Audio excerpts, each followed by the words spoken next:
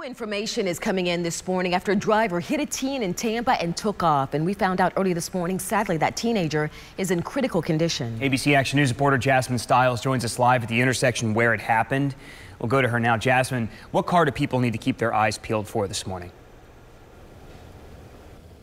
Well, Hillsborough deputies say they need your help tracking down a small dark-colored SUV that was driving around here around 7:15 last night. And just to give you an idea of where we are on 122nd Avenue East and 15th Street. And we could even get a picture of that vehicle because investigators tell us that one of their cameras caught the tail end of what happened. But let's get you caught up starting from the top. That teen was walking home with friends. They were on 122nd, and when they crossed the street, that vehicle hit the victim. A woman got out of that SUV, checked her car, got back in, and drove off. That teen is at Tampa General Hospital, and of course, we'll keep you updated on their condition.